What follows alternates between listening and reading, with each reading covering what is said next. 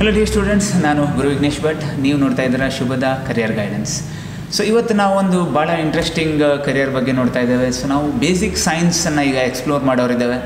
Basic ಸೈನ್ಸ್ನಲ್ಲಿ BSc ಬರುತ್ತೆ ಅಂತ ಗೊತ್ತಿದೆ ನಿಮಗೆ. ಬಟ್ BScನ IISERನಲ್ಲೋ IISERನಲ್ಲೋ ನಾವು ಪರ್ಸ್ಯೂ ಮಾಡಲಿಕ್ಕೂ ನಾರ್ಮಲ್ ಕಾಲೇಜಸ್ನಲ್ಲಿ ಪರ್ಸ್ಯೂ ಮಾಡಲಿಕ್ಕೂ ಡಿಫ್ರೆನ್ಸ್ ಇದೆ. ಸೊ ಇವತ್ತು ನಾವು IISER ಇನ್ಸ್ಟಿಟ್ಯೂಟ್ ಬಗ್ಗೆ, IISER ಕೋರ್ಸ್ ಯಾವ ಟೈಪ್ ಇರುತ್ತೆ, ಸೊ ಯಾವ ಟೈಪ್ ಅವರಲ್ಲಿ ಅಪಾರ್ಚುನಿಟೀಸ್ ಇರುತ್ತೆ, ನೆಕ್ಸ್ಟು ಇದ್ರ ಬಗ್ಗೆ ಎಲ್ಲ ಡೀಟೇಲಾಗಿ ನಾವು ಈಗ ತಿಳ್ಕೊಳ್ಳುವ. ಸೊ ನಮ್ಮ ಜೊತೆಗಿದ್ದಾನೆ Shubham Diwakar. Shubham IISER ತಿರುವನಂತಪುರಂನಲ್ಲಿ 6th sem student ಆಗಿದ್ದಾನೆ. ಸೊ ಶುಭಮ್, ನಮ್ಮ ಈ ಕರಿಯರ್ ಗೈಡೆನ್ಸ್ಗೆ ನಿನಗೆ ಸ್ವಾಗತ. ಸೊ ಶುಭಮ್, ಏನು IISER ಅಂತ ಹೇಳಿದರೆ ಏನು IISER ಇಂಪಾರ್ಟೆನ್ಸ್? ಓಕೆ, ನಮಸ್ತೆ ಎಲ್ಲರಿಗೂ. IISER ಅಂದರೆ these are the research institutes ಅಂತ ಹೇಳ್ಬೋದು. Okay. So these are called the IITs of basic sciences R research sciences ಅಂತಲೂ ಹೇಳ್ಬೋದು. Okay. So the research institutes funded by the central government of India. ಸರಿ. ಮತ್ತು ಎಷ್ಟು IISER ಇದೆ ಶುಭಮ್? ಅಂದರೆ IISER institute ಇಂಡಿಯಾದಲ್ಲಿ ಎಷ್ಟಿದೆ? ಈಗ 7 IITs ಅಂತ ಹೇಳ್ತೇವಲ್ಲ, ಸೊ ಅದೇ ಟೈಪ್ ಎಷ್ಟು? ಸರ್, ಈಗ ಪ್ರೆಸೆಂಟ್ ಆಗಿ 7 ಇನ್ಸ್ಟಿಟ್ಯೂಟ್ಸ್ ಇದೆ ಸರ್ IISER ಇಂದ. ಸರಿ. ಸೊ ನೇಷನಿಂದ ಎಲ್ಲ ಪಾರ್ಟ್ಸಲ್ಲೂ ಈಗ ಹಾಗೆ ಹೇಳ್ಬೇಕಂದ್ರೆ ಮೊಹಾಲಿ, ಸರಿ, ಭೋಪಾಲ್, ತಿರುವನಂತಪುರಂ, ಕೋಲ್ಕತ್ತಾ, ಪೂನಾ, ಓಕೆ, ಬರಾಂಪುರ್, ತಿರುಪತಿ. ಸೊ ಇವಲ್ಲಿ ಹೇಳ್ಬೇಕಂದ್ರೆ IISER ಪುಣೆ ಫಸ್ಟ್ ಅಂದ್ರೆ ಸ್ವಲ್ಪ ಮುಂಚೆನೆ ಎಸ್ಟಾಬ್ಲಿಷ್ಡ್ ಆಗಿದೆ. ಓಕೆ. ಸೊ ಅದಾದ್ಮೇಲೆ ಸೆಕೆಂಡ್ ಫೇಸಲ್ಲಿ ಬರೋದು ತಿರುವನಂತಪುರಂ ಹೌದು, ಸ್ವಲ್ಪ ಮತ್ತೆ ಮೊಹಾಲಿ ಹೌದು, ಭೋಪಾಲ್, ಕೋಲ್ಕತ್ತಾ. ಸರಿ. ಸೊ ನೆಕ್ಸ್ಟ್ ಫೇಸಲ್ಲಿ ಬರೋದು ಬರಹಂಪುರ್ ಮತ್ತೆ ತಿರುಪತಿ. ಸೊ ನೆಕ್ಸ್ಟ್ ಫೇಸಸ್ ಅಲ್ಲಿ ಈಗ ನೆಕ್ಸ್ಟ್ ಯಾವುದು ಅಪ್ಕಮಿಂಗ್ ಫೇಸಸ್ ಅಲ್ಲಿ ಇರೋದು ಹೈದರಾಬಾದ್ ಮತ್ತೆ ಇದು ನಾಗಾಲ್ಯಾಂಡ್. ಓಕೆ. ಓಕೆ, ಸರಿ. ಸೊ ಈಗ IISERಗೆ ಬಂದುಬಿಟ್ಟು, ಸೊ ಯಾವ ಟೈಪ್ ಎಂಟರ್ ಆಗ್ತಾರೆ? ಎಂಟರಿಂಗ್ ಕ್ರೈಟೀರಿಯಾ ಯಾವ ಟೈಪ್ ಇರುತ್ತೆ? IISER ಇನ್ಸ್ಟಿಟ್ಯೂಟಿಗೆ ಎಷ್ಟು ರೂಟ್ಸ್ ಇದೆ? Okay sir. So second PU ಆದಮೇಲೆ ಮೋಸ್ಟ್ಲಿ 3 ರೂಟ್ಸ್ ಇದೆ ಸರ್. ಓಕೆ. ಮೋಸ್ಟ್ ಅಲ್ಲ, ಇರೋದು 3 ರೂಟ್ಸ್. ಸರಿ. ಓಕೆ. ಫಸ್ಟ್ ರೂಟ್ ಬಂದುಬಿಟ್ಟು KVPY root. Okay. KVPY select ಆಗಿರಬೇಕು, KVPY ಫೆಲೋಶಿಪ್ಪಿಗೆ ಸೆಲೆಕ್ಟ್ ಆಗಿರಬೇಕು. ಓಕೆ. ಸೊ ಆಮೇಲೆ ಕೌನ್ಸಿಲಿಂಗ್ ಪ್ರೊಸೆಸಲ್ಲೆಲ್ಲ ಡಿಸೈಡ್ ಆಗುತ್ತೆ. ಸರಿ. Second process ಬಂದಿಟ್ಟು JEE advance. Okay. So JEE ಅಡ್ವಾನ್ಸ್ದಲ್ಲಿ central rank ಲಿಸ್ಟಲ್ಲಿ around 10,000 rank ಇತ್ತ ಒಳಗಿರ್ಬೇಕು, ಸೇಫ್. ಸರಿ. ಥರ್ಡ್ ರ್ಯಾಂಕ್ ಬಂದ್ಬಿಟ್ಟು ನಮಗೆ, ನಾವು ಈಗ ಸ್ಟೇಟ್ ಬೋರ್ಡ್ಸ್, ಸೆಂಟ್ರಲ್ ಬೋರ್ಡ್ಸಿಂದ ಬರೋರಿಗೆ ಎಲ್ಲ IISER ಇನ್ಸ್ಟಿಟ್ಯೂಟ್ಸ್ ಸೇರಿ ಅವರು ಒಂದು ಎಕ್ಸಾಮನ್ನು ಕ್ರಿಯೇಟ್ ಮಾಡ್ತಾರೆ. Okay. So that's called IISER aptitude test ಅಂತ. ಓಕೆ. ಸೊ ಇದು ಥರ್ಡ್ ರೂಟ್. ಸರಿ.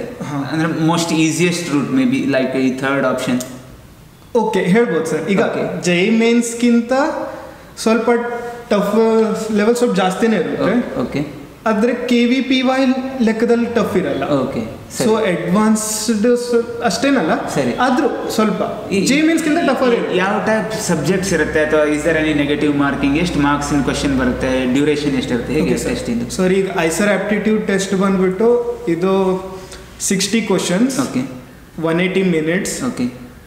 +3 -1 ಮಾರ್ಕಿಂಗ್ ಸಿಸ್ಟಮ್. ಸೊ 60 ಕ್ವಶನ್ಸ್ ಇರೋದು 180 ಮಾರ್ಕ್ಸ್ ಪೇಪರ್ ಇದು ನಮ್ಮದು. ಓಕೆ. 60 ಕ್ವಶನ್ಸ್ ಅಲ್ಲಿ per subject 15 PCMB 4 subject 15 paper. 4 subject ಬೇಕಾಗುತ್ತೆ. Okay sir.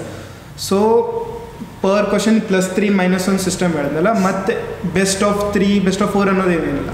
ಓಕೆ. ಎಲ್ಲದರನ್ನು ಈಕ್ವಲ್ ಆಗಿ ಕನ್ಸಿಡರ್ ಮಾಡ್ತಾರೆ. ಸರಿ. Is there any interviews and all, ಅಥವಾ ಈ ಜಸ್ಟ್ ಟೆಸ್ಟ್ ಬರೆದ್ರೆ ಮುಗೀತಾ? ಸರ್, ಇಂಟರ್ವ್ಯೂ ಅಂತ ಬರಲ್ಲ. ಓಕೆ. ಸೊ ಈಗ ನಮ್ಮದು IISER ಟೆಸ್ಟ್ ಆದಮೇಲೆ ಅಷ್ಟೇ ಡೈರೆಕ್ಟ್ ಅಡ್ಮಿಷನ್ ಸಿಗುತ್ತೆ. ಕೌನ್ಸಿಲಿಂಗ್ ಪ್ರೊಸೆಸ್ ಹೇಗಿರುತ್ತೆ? Okay sir. ಕೌನ್ಸಿಲಿಂಗ್ ಪ್ರೊಸೆಸ್ ಬಂದ್ಬಿಟ್ಟು ನಮಗೀಗ ನಾವು ಯಾವಾಗ IISER ಅಪ್ಲಿಕೇಶನ್ ಫಾರ್ಮ್ ಅದು ಅರೌಂಡ್ ಮಾರ್ಚಲ್ಲಿ ಸ್ಟಾರ್ಟ್ ಆಗುತ್ತೆ. ಜೂನ್ ಜುಲೈಲಿ ಎಕ್ಸಾಮ್ ಇರುತ್ತೆ. ಓಕೆ. ಸೊ ಅವಾಗೆ ಫಾರ್ಮ್ ರಿಲೀಸ್ ಆಗುತ್ತೆ. ಆ ಫಾರ್ಮಲ್ಲೇ ಸರ್ ನಾವು ಈಗ ಪ್ರಿಫರೆನ್ಸ್ ಕೊಡಬೇಕಾಗುತ್ತೆ. ನಮ್ದೀಗ ಪ್ರೆಸೆಂಟ್ 7 IISER ಇನ್ಸ್ಟಿಟ್ಯೂಟ್ಸ್ ಇದೆ. 7 IISER ಇನ್ಸ್ಟಿಟ್ಯೂಟ್ಸಿಗೂ ನಂದೊಂದು ಪ್ರಿಫರೆನ್ಸ್ ಕೊಡ್ಬೇಕು. ಈಗ ನಂದಪ್ಪ ಪೂರ್ಣ ಅಥವಾ ತಿರುವನಂತಪುರಂ ಫಸ್ಟ್ ರ್ಯಾಂಕು, ಇದು second rank, third rank. So exam ಆದಮೇಲೆ ಈಗ ನಂದು ಕಟ್ ಆಫ್ ಸ್ಕೋರ್ ಒಳಗೆ ಬಂತಂದರೆ, ಈಗ ನಂದು ಸ್ಕೋರ್ ಸ್ವಲ್ಪ ಓಕೆ ಇತ್ತಂದರೆ, ಸೊ ಆ ಟೈಮಲ್ಲಿ ನಂದು ಈ ರ್ಯಾಂಕ್ ಮೇಲೆ ನನಗೆ ಸರ್ ಕೌನ್ಸಿಲಿಂಗ್ ಇದು ಕೊಡ್ತಾರೆ. ಸೊ 5 ರೌಂಡ್ಸ್ ಕೌನ್ಸಿಲಿಂಗ್ ಇರುತ್ತೆ.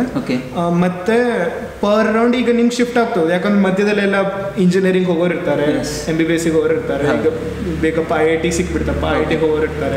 ಸೊ ಆ ಟೈಮಲ್ಲೆಲ್ಲ ಇದ್ರ ಮೇಲೆ ಕೆಳಗಿರ್ತಲ್ಲ. ಸೊ ಸೆವೆರಲ್ ರೌಂಡ್ಸ್ ಆಫ್ ಇದೆ. ಸರಿ, ಅವಾಗ ಸಿಗೋ ಚಾನ್ಸಸ್ ಜಾಸ್ತಿ ಇರುತ್ತೆ. ಹಾಂ, ಸಿಗೋ ಚಾನ್ಸಸ್ ಜಾಸ್ತಿ ಇರುತ್ತೆ. ಈಗ ಕೆಲವೊಂದು ಜನರಿಗೆ 1 2 3 4 ರೌಂಡ್ಸ್ ಅಲಾಟ್ಮೆಂಟ್ ಅಲ್ಲೂ ಸಿಕ್ಕಿರಲ್ಲ, 5th ರೌಂಡ್ ಅಲ್ಲಿ ಸಿಕ್ಬಿಡುತ್ತೆ ಆ ಥರ. ಈಗ ನನ್ಗೆ 2nd ರೌಂಡ್ ಅಲ್ಲಿ ಸಿಕ್ಕದವನಿಗೆ 4th ರೌಂಡ್ ಅಲ್ಲಿ ಚೇಂಜ್ ಆಗ್ಬಹುದು, ಬೇರೆ ಇನ್ಸ್ಟಿಟ್ಯೂಟ್ ಸಿಗ್ಬಹುದು. ಈಗ ಪುಣೆ ಸಿಕ್ಕದವನಿಗೆ ಅಂದ್ರೆ ತಿರುವನಂತಪುರಂ ಸಿಕ್ಕದವನಿಗೆ ಪುಣೆ ಸಿಗ್ಲಿಕ್ಕೆ ಚಾನ್ಸಸ್ ಇರುತ್ತೆ ಸರ್. ಅವೆಲ್ಲ ಈಗ ನಾನು ಹೇಳಿದ್ನಲ್ಲ, ಅಪ್ಲಿಕೇಶನ್ ಫಾರ್ಮ್ ಅಲ್ಲೇ ಒಂದು 7 ರ್ಯಾಂಕಿಂಗ್ಸ್ ಕೊಡ್ಬೇಕು ನಾನು ಅಂತ.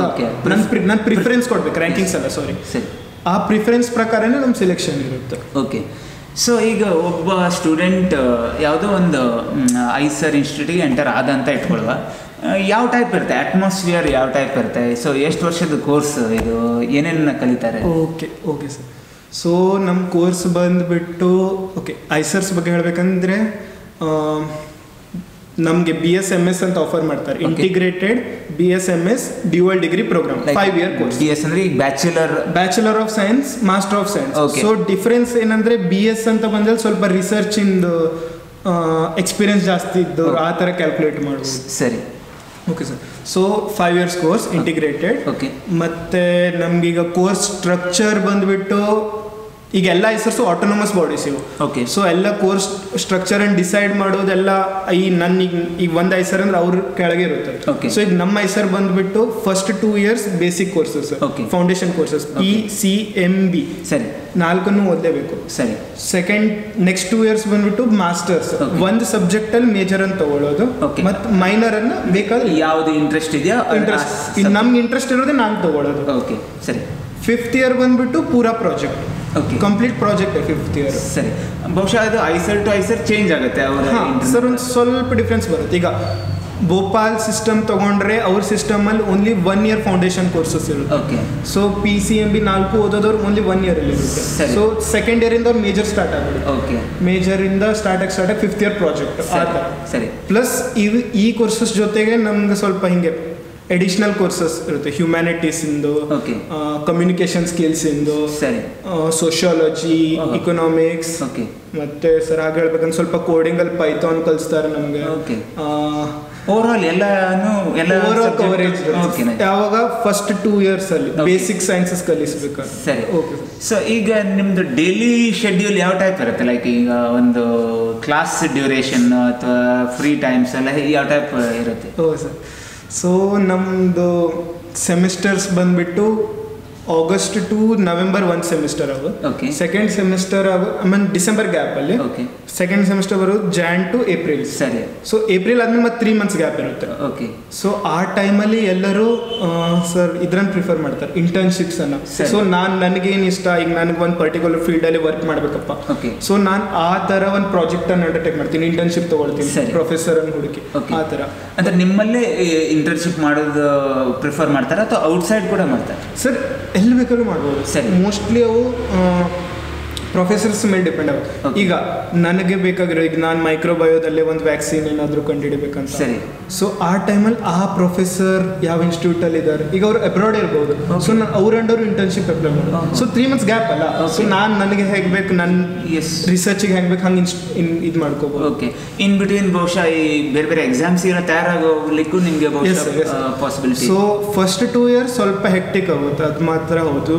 PCMB 4 ಓದಬೇಕು, ಇಷ್ಟ್ರ ಜೊತೆ ಒಂದು additional communication skills R economics R sociology ಈ ಥರ ಏನಾದ್ರು ಒಂದು ಸಬ್ಜೆಕ್ಟ್ ಇರುತ್ತೆ, ಈ ಥರ ಆಗುತ್ತೆ. ಸೊ ಮೇಜರ್ ಶುರು ಆದಮೇಲಿಂದ ಮೋಸ್ಟ್ಲಿ ಒಂದೇ ಸಬ್ಜೆಕ್ಟ್ ಮೇಲೆ ಫೋಕಸ್ ಮಾಡ್ತೀವಿ ಸರ್. ಸೊ ಆ ಟೈಮಲ್ಲಿ ಸ್ವಲ್ಪ ಫ್ರೀ ಟೈಮ್ ಜಾಸ್ತಿ ಇರುತ್ತೆ. ಈಗ ನಮ್ಮ ಕ್ಲಾಸಸ್ ಬಂದುಬಿಟ್ಟು ಒಂದೊಂದ್ಸಲ ಮಾರ್ನಿಂಗ್ 7:30 to 9 ಆ ಥರ ಕ್ಲಾಸಸ್, ಆರ್ ಈವ್ನಿಂಗ್ 5 to 8 ಆ ಥರ ಕ್ಲಾಸಸ್. ಸೊ ಮಧ್ಯದಲ್ಲೆಲ್ಲ ಪೂರಾ ನಂಗೆ ಗ್ಯಾಪ್ ಟೈಮ್ ಸಿಗುತ್ತೆ. ಸೊ ಏನು ಮಾಡ್ತಾರೆ ಸ್ಟೂಡೆಂಟ್ಸ್ ಆ ಗ್ಯಾಪ್ ಟೈಮ್ ಹೇಗೆ ಯುಟಿಲೈಸ್ ಮಾಡ್ತಾರೆ? ಸರ್ ಈಗ ನಾನು ರಿಸರ್ಚ್ ಬಗ್ಗೆ ತುಂಬಾನೇ ಪ್ಯಾಷನೇಟ್ ಇದ್ದೀನಿ. ಸೊ ನಾನು ಯಾವ್ದಾದ್ರು ಲ್ಯಾಬ್ ಜಾಯಿನ್ ಮಾಡಿ ಸೆಮಿಸ್ಟರ್ ಥ್ರೂ ಇಂಟರ್ನ್ಶಿಪ್ ಈ ಥರ ಕವರ್ ಮಾಡ್ತೀನಿ. ಇಲ್ಲ ನನಗೆ BS-MS ಇಷ್ಟಾನೇ ಆಗ್ತಾ ಇಲ್ಲ, ಸೊ ಈ ಟೈಮಲ್ಲಿ ನಾನು ಪಬ್ಲಿಕ್ ಸೆಕ್ಟರ್ ಯಾವ್ದಾದ್ರು ಎಕ್ಸಾಮ್ ಇರ್ಬೋದು, ಪಬ್ಲಿಕ್ ಸರ್ವಿಸ್ UPSC ಗೆಲ್ಲ ಪ್ರಿಪೇರ್ ಮಾಡ್ಬೋದು. ಸರ್ ಇಲ್ಲ ನನಗೆ ಸ್ವಲ್ಪ ರೈಟಿಂಗ್ ಸ್ಕಿಲ್ಸ್, ಈಗ ನಾನು ರೈಟಿಂಗ್ ಆರ್ ಎಡಿಟಿಂಗ್ ಸ್ಕಿಲ್ಸ್ ಈ ಥರ ಬೇಕು, ನಾನು ಈ ಥರ ಕೆಲಸ ಮಾಡ್ಬೋದು. ಓಕೆ. ಸೊ ನನ್ನ ರಿಸರ್ಚ್ ಕೆಲಸನೇ ಪ್ಯಾರಲಲ್ ಆಗಿ ಹೋಗ್ತಾ ಇರುತ್ತೆ. ಇವಿಷ್ಟು ಪ್ಯಾರಲಲ್ ಆಗಿ ನಂಗೆ ಫ್ರೀ ಟೈಮ್ ಸಿಗೋದ್ರೆ ಮ್ಯೂಸಿಕ್ ಇನ್ಸ್ಟ್ರೂಮೆಂಟ್ಸ್ ಕಲಿಬೇಕು, ಮ್ಯೂಸಿಕ್ ಇನ್ಸ್ಟ್ರೂಮೆಂಟ್ಸ್ ಕಲಿಬೇಕು. ಸೊ ಈ ಥರ ಸ್ವಲ್ಪ ಫಸ್ಟ್ 2 years ಮಾತ್ರ ಸ್ವಲ್ಪ ಹೆಕ್ಟಿಕ್ ಆಗುತ್ತೆ ಸರ್. ಓಕೆ. ಮುಂದೆಲ್ಲ ಸ್ವಲ್ಪ ಗ್ಯಾಪ್ ಇರುತ್ತೆ, ಟೈಮ್ ಸಿಗುತ್ತೆ ಮಾತ್ರ. ಓಕೆ. ಸೊ ಈಗ ಐಸರ್ ನಲ್ಲಿದ್ಯಾ ನೀನು, ಐಸರ್ ಮತ್ತು IISEಗೆ ಏನು ಡಿಫ್ರೆನ್ಸ್ ಸರ್? ಓಕೆ, ಹೀಗೆ ಹೇಳ್ಬೇಕಂದ್ರೆ IISE ಇಡೀ ನಮ್ಮ ಇಂಡಿಯಾದಲ್ಲಿ ಏಷ್ಯಾನೇ ಹೇಳ್ಬೋದು. Okay. Top research institute.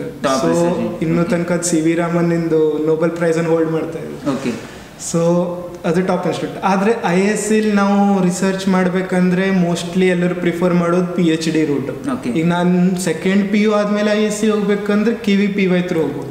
So ಆದರೆ ಇಂಟೇಕ್ ತುಂಬಾ ಕಮ್ಮಿ ಇರುತ್ತೆ, ಅರೌಂಡ್ 40 or 60. ಸೊ ಇಡೀ ವರ್ಲ್ಡ್ ಅವ್ರು ಎಕ್ಸಾಮ್ ಕೊಡ್ತಾ ಇರ್ತಾರೆ KVPY. ಓಕೆ. ಸೊ ಅದರಲ್ಲೂ ಇಂಟೇಕ್ ಇರೋದು around 40 or 60 something. Sir exact number ನೆನಪಿಲ್ಲ. ಈ KVPY ಎಕ್ಸಾಮ್ ಕ್ಲಿಯರ್ ಆಗಿಬಿಡ್ತು ನಾನು ಸಿಕ್ಬಿಡತ್ತೆ ಹಂಗಲ್ಲ ಸರ್? ಹಂಗಲ್ಲ. KVPY ಸೆಲೆಕ್ಟ್ ಆದರೂ ಅದ್ರಲ್ಲಿ ಮತ್ತೆ ಕೌನ್ಸಿಲಿಂಗ್ ಪ್ರೊಸೆಸಸ್ ಬರುತ್ತೆ. Okay, nice. ಸರಿ. ಸೊ ಈ ತರ, ಸೊ ಆ ಡೆಫಿಷಿಯನ್ಸಿಯನ್ನ ಓವರ್ಕಮ್ ಮಾಡೋಕೆ ಸೆಂಟ್ರಲ್ ಗವರ್ಮೆಂಟ್ ಬಿಲ್ ಇಂದ ಒಂದು ಸರಿ ಐಸರ್ಸ್ ಅನ್ನ ಇಡೀ ನೇಷನ್ ವೈಡ್ ಎಲ್ಲ ಕಡೆನೂ ಎಸ್ಟಾಬ್ಲಿಷ್ ಮಾಡಿದ್ರು. ಓಕೆ. ಸೊ ಎಲ್ಲ ಕಡೆ ಸ್ಟೂಡೆಂಟ್ಸಿಗೆ ಸ್ವಲ್ಪ ರಿಸರ್ಚ್ ಫೀಲ್ಡ್ ಅಲ್ಲಿ ಅಪ್ಲಿಫ್ಟ್ ಮಾಡೋದು. Okay, nice. ಸೊ ಈಗ ಆಫ್ಟರ್ ಕಂಪ್ಲೀಟಿಂಗ್ ಈಗ ಐಸರ್ ಕೋರ್ಸ್ ಮುಗೀತು ಅಂತ ಇಟ್ಕೊಳ್ಳಿ, ಇಂಟಿಗ್ರೇಟೆಡ್ ಕೋರ್ಸ್ ಮುಗೀತು. ಸೊ ಜಾಬ್ ಅಪಾರ್ಚುನಿಟೀಸ್ ಅಂತೂ ಡೆಫಿನೆಟ್ಲಿ ವಾಯ್ಡ್ ಆಗಿರುತ್ತೆ. ಸೊ ಏನು ಒಂದು ಗ್ಲಿಂಪ್ಸ್ ಕೊಡೋದಿದ್ರೆ? ಓಕೆ. ಸೊ ಜಾಬ್ ಅಪಾರ್ಚುನಿಟೀಸ್ ಬಂದುಬಿಟ್ಟು mostly they are oriented research ಫೀಲ್ಡಿಗೆ ಇರುತ್ತೆ. ಓಕೆ. ಸೊ ಈಗ ನಾನು ಸ್ಟೆಪ್ ವೈಸ್ ಹೇಳ್ಬೇಕಂದ್ರೆ ಫಸ್ಟ್ ಅಕಾಡೆಮಿಕ್ಸಲ್ಲಿ ನಾನು ಮುಂದೆ ಹೋಗ್ಬೇಕಪ್ಪ. ಸೊ ನಾನು ರಿಸರ್ಚ್ ಅಕಾಡೆಮಿಕ್ಸ್ ತೊಗೊಂಡ್ರೆ ನಾನು ಒಂದ ರಿಸರ್ಚ್ ಮಾಡ್ಬೋದು, ಇಲ್ಲಿ ಟೀಚಿಂಗ್ ಮಾಡ್ಬೋದು. ಸೊ ನಾನು ರಿಸರ್ಚ್ ಮಾಡೋದಿದ್ರೆ ನಾನೇನಾದ್ರು PhD ಮುಗಿಸಿ ನಾನು ಲ್ಯಾಬಲ್ಲಿ ಜಾಯಿನ್ ಮಾಡ್ಬೋದು. ಇಲ್ಲ ಅಂದ್ರೆ ಸರ್ ನಾನು NET ಬರುತ್ತೆ ನಮಗೆ, NET ಕ್ಲಿಯರ್ ಮಾಡಲ್ಲಿ GRF ಫೆಲೋಶಿಪ್ಸ್ ಅಂತ ಬರುತ್ತೆ. ಸರಿ. ಸೊ GRF ಫೆಲೋಶಿಪ್ಸ್ ಕ್ಲಿಯರ್ ಮಾಡಿ ನಾನು ಡೈರೆಕ್ಟ್ ಅಸಿಸ್ಟೆಂಟ್ ಪ್ರೊಫೆಸರ್ಸಿಗೆ ಜಾಯ್ನ್ ಆಗ್ಬೋದು, ಆ ಪೋಸ್ಟಿಗೆ ಜಾಯ್ನ್ ಆಗ್ಬೋದು. ಓಕೆ. ಇಲ್ಲ ನಾನು ಅಕಾಡೆಮಿಕ್ಸಲ್ಲಿ ನನಗೆ ಇಷ್ಟ ಇಲ್ಲಪ್ಪ, ನಾನು ಇಂಡಸ್ಟ್ರಿಗೆ ಜಾಯ್ನ್ ಆಗ್ತೀನಿ. ಸೊ ನಾನು ಇಂಡಸ್ಟ್ರಿಗೆ ಬಂದುಬಿಟ್ಟು ನನಗೆ ಮತ್ತೆ ಆಪ್ಷನ್ಸ್ ಬರುತ್ತೆ. ಈಗ ನಾನು ಒಂದು ಸೈಂಟಿಸ್ಟ್, ಈಗ ಸರ್ ನೀವು ಯಾವುದೇ ಒಂದು ಮೇಜರ್ ಇಂಡಸ್ಟ್ರಿ ತೊಗೊಂಡ್ರೆ ಅದರಲ್ಲಿ ಒಂದು ರಿಸರ್ಚ್ ಆ್ಯಂಡ್ ಡೆವಲಪ್ಮೆಂಟ್ ವಿಂಗ್ ಅಂತ ಇದೆ. ಸೊ ಆ ವಿಂಗಲ್ಲಿ ನಮ್ಗೆ ಜಾಬ್ಸ್ ಲೈಕ್ ಕಟ್ಟಿಟ್ಬಿಟ್ಟಿರ್ತಾರೆ. ಸೊ ಅಲ್ಲಿ ಸಿಕ್ಬಿಡುತ್ತೆ ಜಾಬ್. ಮೋಸ್ಟ್ಲಿ ಸ್ಟಾರ್ಟಿಂಗಲ್ಲಿ ಜೂನಿಯರ್ ಸೈಂಟಿಸ್ಟ್ ಅಂತ ಕರ್ಕೊಂಡ್ರೆ, ಇಲ್ಲ ನನ್ಗೆ MS ಆದ್ಮೇಲೆ ನಾನು PhDನೂ ಮುಗಿಸ್ಕೋಗಿದ್ದೀನಿ, ಡಾಕ್ಟರೇಟ್ ನನ್ನ ಕೈಲಿದೆ ಅಂದ್ರೆ, ಸೊ ಆ ಟೈಮಲ್ಲಿ ನನ್ನ ಎಕ್ಸ್ಪೀರಿಯನ್ಸ್ ಮೇಲೆ ನನಗೆ ಸೀನಿಯರ್ ಸೈಂಟಿಸ್ಟು ಸಿಗ್ಬೋದು. ಇಲ್ಲ ನಂಗೆ ಇವಿಷ್ಟು ಇಷ್ಟ ಇಲ್ಲ, ನಾನು ಈಗ ಹೇಳ್ದಂಗೆ ಸರ್ UPSC ಎಲ್ಲ ಪ್ರಿಪೇರ್ ಮಾಡ್ಬೋದು. ಇಲ್ಲ ನನಗೆ ಇದರಲ್ಲೂ ಇಷ್ಟ ಇಲ್ಲ. ಸೊ ಈಗ ಫಾರೆನ್ಸಿಕ್ ಸೈನ್ಸಸ್ ಇನ್ ಕೋರ್ಸ್ ಬರುತ್ತೆ ನಮ್ದು MS ಆದಮೇಲೆ. ಸರಿ. ಸೊ ಆದಾಗ ನಾನು ಎಲ್ಲ ಫಾರೆನ್ಸಿಕ್ CBI ಜಾಯ್ನ್ ಆಗ್ಬೋದು, ಪೊಲೀಸ್ ಫೋರ್ಸ್ ಜಾಯ್ನ್ ಆಗ್ಬೋದು, ಎಲ್ಲ ಫಾರೆನ್ಸಿಕ್ ಇಂಡಿಯಾದ ಏನೇನು ಡ್ರಗ್ ಕಂಟ್ರೋಲ್ಸ್ ಇನ್ಸ್ಟಿಟ್ಯೂಟ್ಸ್ ಅವೆಲ್ಲ ಜಾಯ್ನ್ ಆಗ್ಬೋದು. ಇಲ್ಲ ಇವಿಷ್ಟರಲ್ಲಿ ನನಗೆ ಮತ್ತೆ ಇಂಟ್ರೆಸ್ಟ್ ಇಲ್ಲ, ನನಗೆ ಎಡಿಟಿಂಗ್ ಸ್ಕಿಲ್ಸ್ ಬೇಕಪ್ಪ. ಮೇಜರ್ ಜರ್ನಲ್ಸ್ ಇವೆ, ಸೆಲ್, ನೇಚರ್, ಸೈನ್ಸ್, ಈ ಜರ್ನಲ್ಸಿನ ಎಡಿಟರ್ಸ್ ಆಗ್ಬೋದು. ಸೊ ಇವು ಕಂಪ್ನೀಸ್ ಎಲ್ಲ ಇವರು ಮೋಸ್ಟ್ಲಿ PhDs ಅನ್ನೇ ರೆಕ್ರೂಟ್ ಮಾಡ್ತಾರೆ. MS ಆದ್ಮೇಲೆ PhD ಇದ್ದು ಸ್ವಲ್ಪ ಎಕ್ಸ್ಪೀರಿಯನ್ಸ್ ರೈಟಿಂಗ್ ಸ್ಕಿಲ್ಸ್ ಅಲ್ಲಿ ಇದ್ರೆ, ಇಲ್ಲ ನನಗೇನು ಬೇಡಪ್ಪ ನಾನು ನಂದೇ ಒಂದು ಕಂಪ್ನಿ ತಯಾರು ಮಾಡ್ತೀನಿ. ಸೊ ಆ ಥರ ನಾನು MS ಆದಮೇಲೆ ಸ್ವಲ್ಪ ಇಂಡಸ್ಟ್ರಿಯಲ್ ಎಕ್ಸ್ಪೋಜರ್ ತೊಗೊಂಡು 1 ವರ್ಷ ಏನಾದ್ರು ಪ್ರಾಜೆಕ್ಟ್ಸ್ ಏನಾದ್ರು ಮಾಡಿ, MBA ಮಾಡಿ ನಂದೇ ಒಂದು ಸ್ಟಾರ್ಟಪ್ ಅನ್ನ ಆ ಥರ ಏನಾದ್ರು ಹಂಗೆ ಮಾಡ್ಬೋದು. ಸೊ ಈ ಥರ ವೇರಿಯಸ್ ರೂಟ್ಸ್ ಇವೆ. Okay. Mostly oriented to research only. Okay, nice. So ನಮ್ಮ ಸ್ಟೂಡೆಂಟ್ಸಿಗೆ ಅಂದಾಜಾಯ್ತು ಎಷ್ಟು ರೂಟ್ಸ್ ಇದೆ ಅಂದರೆ ಬ್ರೀಫ್ ಆಗಿ ಹೇಳ್ತಾ ಇದ್ದಾನೆ ಹೊರತು ಈಗ ಮತ್ತು ಮೈನ್ಯೂಟ್ ಆಗಿ ನೋಡಿದ್ರೆ ಐ ಥಿಂಕ್ ತುಂಬಾನೇ ರೂಟ್ಸ್ ಇದೆ. ತುಂಬ ಸರ್ ಮತ್ತೆ ಹೀಗೆ ಹೇಳ್ಬೇಕಂದ್ರೆ ಇವೆಲ್ಲ ಈಗ ಸ್ಟ್ಯಾಂಡರ್ಡ್ 9 to 5 ಜಾಬ್ಸ್ ಅಲ್ಲ ಇವು. ಓಕೆ. ಮೋಸ್ಟ್ಲಿ ನಮ್ಮ ಪ್ಯಾಷನ್, ನಮ್ಮ ಡೆಡಿಕೇಶನ್ ಇವ ಮೇಲೆ ಹೋಗುತ್ತೆ. ಓಕೆ. ಸೊ ಆ ಹೆಕ್ಟಿಕ್ ಇರಲ್ಲ. ಸರಿ. ಆದರೆ ಸ್ವಲ್ಪ ಜಾಸ್ತಿ ಟೈಮ್ ಇನ್ವೆಸ್ಟ್ ಮಾಡಬೇಕಾಗುತ್ತೆ. ಅದು ಹೆಕ್ಟಿಕ್ ಇರಲ್ಲ, ಬಟ್ ಖುಷಿ ಕೊಡುವಂತ ಖುಷಿ ಇರುತ್ತೆ ಸರ್. ಅದು ಹೌದು ಮಾತ್ರ ತುಂಬಾನೇ ಖುಷಿ ಸಿಗುತ್ತೆ. ಈಗ ಸ್ವಲ್ಪ ಜಾಬ್ ಸೆಕ್ಯೂರಿಟಿನೂ ಜಾಸ್ತಿನೇ ಇರುತ್ತೆ ಸ್ವಲ್ಪ ಅಕಾಡೆಮಿಕ್ಸ್ ಕಡೆ ಎಲ್ಲ ಬಂದರೆ. ಅದೊಂದು ಸ್ವಲ್ಪ ಯೋಚನೆ ಮಾಡೋದು. ಓಕೆ. ಸೊ ಶುಭಮ್, ಈ ವಿಡಿಯೋನ ಪರ್ಟಿಕ್ಯುಲರ್ಲಿ PUC ಸ್ಟೂಡೆಂಟ್ಸ್ ನೋಡ್ತಾ ಇರೋದು, ಬೀಂಗ್ ಎ ಸೀನಿಯರ್ PU ಸ್ಟೂಡೆಂಟ್ಸಿಗೆ ಯಾವ ಟೈಪ್ ಇರಬೇಕು ಅಥವಾ ಯಾವ ಟೈಪ್ ಮಿಸ್ಟೇಕ್ಸ್ ಮಾಡ್ತಾರೆ PU ಸ್ಟೂಡೆಂಟ್ಸು, ಯಾವ ಟೈಪ್ ಇರಬೇಕು ಅಂತ ಏನು ಹೇಳಲಿಕ್ಕೆ ಇಷ್ಟಪಡ್ತೀವಿ ಅವ್ರಿಗೆ? Okay sir. ಸೊ ಈ ಮ್ಯಾಟ್ರಲ್ಲಿ ಹೇಳಬೇಕಂದ್ರೆ PCMB 4 ಸಬ್ಜೆಕ್ಟ್ಸನ್ನು ಈಕ್ವಲ್ ಆಗಿ ಓದ್ಬೋದು ಸರ್. ಯಾವುದ್ರನ್ನು ನಿಗ್ಲೆಕ್ಟ್ ಮಾಡ್ಬೇಕಂತಿಲ್ಲ. ಸೊ ಮತ್ತು ನಾನು ಈ ಥರ ರಿಸರ್ಚ್ ಸೈನ್ಸಸಲ್ಲಿ ಮುಂದೆ ಹೋಗ್ಬೇಕಂತಿದ್ದೆ ಅಂದರೆ ನನಗೆ ಮ್ಯಾಕ್ಸಿಮಮ್ ಕವರೇಜ್ ಬೇಕಂತಿಲ್ಲ ಸಬ್ಜೆಕ್ಟ್ಸನ್ನು. ಸೊ ನಾನು ಏನನ್ನು ಓದ್ತಾ ಇದ್ದೀನಿ ಅದನ್ನೇ ಸ್ವಲ್ಪ ಕರೆಕ್ಟಾಗಿ ಯಾಕಾಗಿ ಓದ್ತಾ ಇದ್ದೀನಿ, ಸ್ವಲ್ಪ ಪರ್ಫೆಕ್ಟ್ ಆಗಿ ಅದನ್ನೇ ಓದ್ಕೊಂಡ್ರೆ ಹಾಗಂತ ಇನ್ನು ಪೂರ ಡೀಪಿಗೆ ಹೋಗ್ಬೇಕಂತಿಲ್ಲ. ಸರಿ, ಯಾಕೆ ಆಗ್ತಾ ಇದೆ ಅನ್ನೋದನ್ನ ಬಂತಂದ್ರೆ ಸಾಕು. ಲೈಕ್ ಈ ಬುಕ್ಕಿಶ್ ಅಥವಾ ಈ ಬಾಯಾಟ್ ಹೊಡೆಯೋ ಅಂಥದ್ದು ಸರಿ ಇಲ್ಲ, ವರ್ಕೇ ಆಗಲ್ಲ. IISER ಆಪ್ಟಿಟ್ಯೂಡ್ ಟೆಸ್ಟಲ್ಲಿ ಅದೇ ಹೇಳಲ್ಲ, 4 ಸಬ್ಜೆಕ್ಟ್ಸ್ ಇರುತ್ತೆ ನಮಗೆ. 4 ಸಬ್ಜೆಕ್ಟ್ಸಿಗೆ ಈಕ್ವಲ್ ಇಂಪಾರ್ಟೆನ್ಸ್ ಇರುತ್ತೆ. ಸೊ ಮತ್ತು ಕ್ವಶನ್ಸ್ ಎಲ್ಲ ಡೈರೆಕ್ಟ್ ಕ್ವಶನ್ಸ್ ಅಂತೂ ಇರೋದಿಲ್ಲ, ಮೋಸ್ಟ್ಲಿ ಸ್ವಲ್ಪ ಅನಾಲಿಟಿಕಲಿ ಇರುತ್ತೆ. ಸರಿ, ಸೊ ಅವಕ್ಕೆಲ್ಲ ನಾನು ಸ್ವಲ್ಪ ಬಯಾಟ್ ಹೊಡೆದಿದೆ ಅಂದ್ರೆ ಆಗಲ್ಲ. ಸರಿ ಸರಿ ಸರಿ, ಸ್ವಲ್ಪ ಅರ್ಥ ಮಾಡ್ಕೊಂಡಿದ್ರೆ ಈಸಿಲಿ ಆನ್ಸರ್ ಮಾಡ್ಬೋದು sir. Time ಹಾಗಿರುತ್ತಲ್ಲ, 60 questions 180 minutes. So okay sir, easily ಮಾಡಿ. ಅಂದರೆ ಈಗ PUC ನಲ್ಲಿ ಯಾವುದೋ ಒಂದು ಪಾರ್ಟ್ ನನಗೆ ಬರಲ್ಲಪ್ಪ, ಸೊ ನನಗೆ ಅದನ್ನು ಬಿಟ್ಬಿಟ್ರೆ ಆಯಿತು ಅಂದರೆ ಈ ಟೈಪ್ ಮೈಂಡ್ ಸೆಟ್ ಇರುತ್ತಲ್ಲ, ಅವ್ರಿಗೆ ಬಹುಶಃ ಕಷ್ಟ ಆಗ್ಬೋದೇನಲ್ಲ? ಕಷ್ಟ ಆಗ್ಬೋದು ಅನ್ನೋಕ್ಕಿಂತ ಆ ಕ್ವಶನಲ್ಲಿ ಎಕ್ಸಾಮ್ ಬರಲಿಲ್ಲ ಅಂದ್ರೆ ಈಸಿ, ಸೇಫ್. ಕರೆಕ್ಟ್. ಸೊ ಆ ಕ್ವಶನ್ ಎಕ್ಸಾಮಲ್ಲಿ ಬಂದ್ಬಿಡ್ತಂದ್ರೆ ಇಲ್ಲೇನು ಬೆಸ್ಟ್ ಆಫ್ 3 ಆ ಥರ ಏನಿಲ್ಲ. ಸೊ ಅವಾಗ ಸ್ವಲ್ಪ ಲ್ಯಾಗ್ ಆಗ್ಬೋದು. ಓಕೆ, ಅಂದರೆ ಎಷ್ಟು ಸಾಧ್ಯವಾಗುತ್ತೋ ಅಷ್ಟು ನಾಲೆಜನ್ನು ಅವರು PU ದಲ್ಲಿ ಗೇನ್ ಮಾಡಿಕೊಂಡ್ರೆ ಅವಾಗ ಸ್ವಲ್ಪ ಸ್ಟ್ರಾಂಗ್ ಬೇಸ್ ಇತ್ತು ಅಂದರೆ ಮುಂದ್ಗಡೆ ಈಸಿ ಆಗುತ್ತೆ. ಸೊ ಮುಂದೆ ಹೋದ್ಮೇಲೆ ಎಲ್ಲ ರಿಸರ್ಚ್ ಫೀಲ್ಡಲ್ಲಿ ಈಸಿ ಆಗುತ್ತೆ. ಸೊ ನಮಗೆ ರಿಸರ್ಚ್ ಫೀಲ್ಡ್ ಬಂದುಬಿಟ್ಟು ಯಾವುದು ಡೈವರ್ಸಿಫಿಕೇಶನ್ ಅಂತಿರಲ್ಲ, ಫಿಸಿಕ್ಸೇ ಬೇರೆ, ಕೆಮಿಸ್ಟ್ರಿನೇ ಬೇರೆ, ಮ್ಯಾಥ್ಸ್ ಬೇರೆ. ಸೊ ಈಗ ನಾನು ಬಯೋ ಓದ್ತಿದ್ದವಂಗು ನನಗೆ ಸ್ಟ್ಯಾಟಿಸ್ಟಿಕ್ಸು ಪೂರಾನೇ ಬೇಕು. ನನಗೆ ಸ್ವಲ್ಪ ಕ್ವಾಂಟಮ್ ಬಯೋಲಜಿ ಅಂತ ಎಮರ್ಜಿಂಗ್ ಫೀಲ್ಡ್ ಇದೆ, ಆ ಫೀಲ್ಡ್ ನನಗೆ ಪೂರಾನೇ ಬೇಕು. ಅಷ್ಟು ಫಿಸಿಕ್ಸ್ ಮ್ಯಾಥ್ಸ್ ನಮ್ಗೆ ಬೇಕಾಗುತ್ತೆ. ಸೊ ಬಯೋ ಓದ್ತಿದ್ರೆ ಬಯೋ ಕೆಮಿಸ್ಟ್ರಿ ಅಂತೂ ಇರೋದೆ. ಸೊ ನಮ್ಗೆ over all they are inter related. ಯಾವುದೋ ಒಂದನ್ನು ಸ್ಕಿಪ್ ಮಾಡದೆ ಎಲ್ಲೋ ಒಂದು ಕಡೆ ಅಫೆಕ್ಟ್ ಆಗುತ್ತೆ ಇನ್ ಫ್ಯೂಚರ್. ಪೂರಾ ಇಂಟರ್ ಡಿಸಿಪ್ಲಿನರಿ ಕೋರ್ಸಸ್ ಅಂತ ಸರ್. ಮತ್ತು ಇನ್ನೊಂದು ಪಾಯಿಂಟ್, ಈಗ ನಮ್ಮ IISER ತಿರುವನಂತಪುರಂ ಮೋಸ್ಟ್ಲಿ ಈ ವರ್ಷನ ಮುಂದಿನ ವರ್ಷ ಎಕ್ಸಾಕ್ಟ್ ಗೊತ್ತಿಲ್ಲ, I2 ಕೋರ್ಸಸ್ ಅನ್ನು ಡೆವಲಪ್ ಮಾಡ್ತೀವಿ. ಸೊ ಈ ಕೋರ್ಸಸ್ ಹೆಂಗೆ ಬರುತ್ತೆ ಅಂದರೆ ಇಂಟರ್ ಡಿಸಿಪ್ಲಿನರಿ ಕೋರ್ಸಸ್ ಅಂತ. ಸೊ ಇವು ಫಸ್ಟ್ 2 years ಬೇಸಿಕ್ ಸೈನ್ಸಸ್ ಇರುತ್ತೆ, ಆದ್ರೆ 3rd year ಇಂದ ಈಗ ನನಗೆ ಬಂದಂಗೆ ಬಯೋಲಜಿ ಮೇಜರ್ ಅಂತ ಕೊಡಲ್ಲ. ಸೊ ಇಂಟರ್ ಡಿಸಿಪ್ಲಿನರಿ ಮೇಜರ್ ಇರುತ್ತೆ. ಈಗ ನನಗೆ ಮೈಕ್ರೋವೇವ್ಕ್ಕಿಂತ ಸ್ವಲ್ಪ ಹಿಂಗೆ ಬಯೋ ಮತ್ತು ಕೆಮಿಸ್ಟ್ರಿ ಇಂಟರ್ ಡಿಸಿಪ್ಲಿನ್ ಆಗಿರೋ ಆ ಥರ ಏನಾದ್ರು ಫೀಲ್ಡ್ ಇರುತ್ತೆ. ಸೊ ಈಗ ನಾನು ಪರ್ಟಿಕ್ಯುಲರ್ ಫೀಲ್ಡ್ ಕಡೆನೇ ಅಡ್ವಾನ್ಸ್ ಆಗ್ಬೋದು. ಸರಿ ಸರಿ ಸರಿ, ಆ ಥರ ಅದೊಂದು ಕೋರ್ಸ್ ಇಂಟ್ರೊಡ್ಯೂಸ್ ಮಾಡ್ತಾ ಇದ್ದಾರೆ. ಮತ್ತು ಉಳಿದೆಲ್ಲ basic research courses. So thank you Shubham. ಭಾಳ ದೊಡ್ಡ ಸಬ್ಜೆಕ್ಟ್ಸ್ ಇವೆಲ್ಲ, ಬೇಸಿಕ್ ಸೈನ್ಸ್ ಅಥವಾ IISER ಅಂತ ಹೇಳಿಬಿಟ್ರೆ ಒಂದು ವಿಡಿಯೋದಲ್ಲಿ ಒಂದು ಸ್ಮಾಲ್ ಆಗಿ ಹೇಳ್ಕೊಡೋದು ಸ್ವಲ್ಪ ಕಷ್ಟ ಆಗುತ್ತೆ. ಬಟ್ ಸ್ಟಿಲ್ ನಮ್ಮ ಸ್ಟೂಡೆಂಟ್ಸಿಗೆ ಭಾಳಷ್ಟು ಡೌಟ್ಸ್ ಎಲ್ಲ ಕ್ಲಿಯರ್ ಆಗಿದೆ ಅಂತ ಅಂದ್ಕೋತೀನಿ ನಾನು. ಸೊ ನಮ್ಮ ನೆಕ್ಸ್ಟ್ ವಿಡಿಯೋದಲ್ಲಿ ಬೇರೊಂದು ಕಾನ್ಸೆಪ್ಟನ್ನು ಮತ್ತೆ ಡೀಟೇಲ್ ಆಗಿ ಸ್ಟಡಿ ಮಾಡುವ. So thank you Shubham once again. So ಭಾಳ ಖುಷಿ ಆಯಿತು ಮಾತಾಡಿ. ಸೊ